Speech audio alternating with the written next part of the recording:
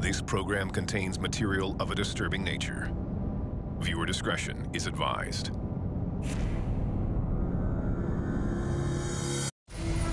It's the Christmas holidays, and Sandra is 8 months pregnant with the couple's second child.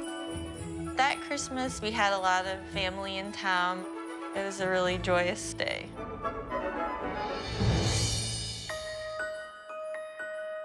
That night, around 3 a.m., I woke up, and I felt a lot of water in the bed. I woke my husband up, and I said, I think that my water broke. I said, oh no, this is 4 weeks early, but not a big deal.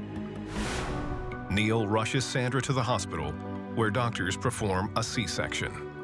The C-section went very smoothly. About 30 minutes later, we had our daughter. She had beautiful blue eyes, and she had a blonde head of hair. We named her Lillian Grace Salerno. It was a really happy day.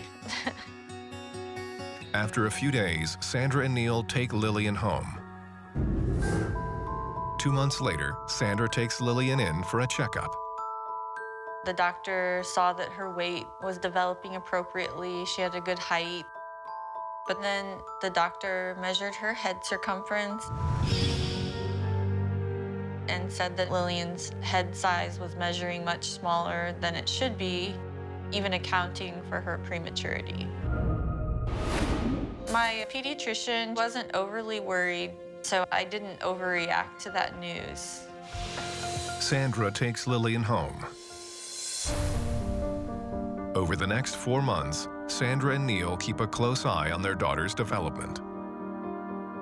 When Lillian was around 6 months of age, we were in the living room playing with toys.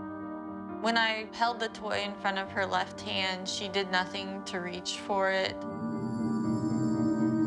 However, when I held the same toy in front of her right side, she wanted to play and engage with it. That really struck me as odd.